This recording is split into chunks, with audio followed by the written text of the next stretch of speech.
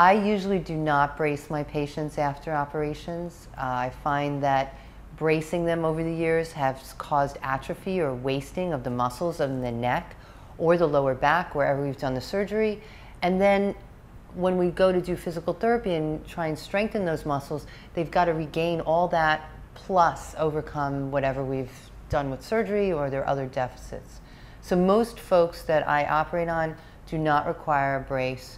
It's nice because we allow people to drive, and you can't drive with a neck brace. Sometimes you can't drive with a lower back brace either, depending on your insurance. So it gives the patients more freedom early on, and I feel is best for the spine and its recovery.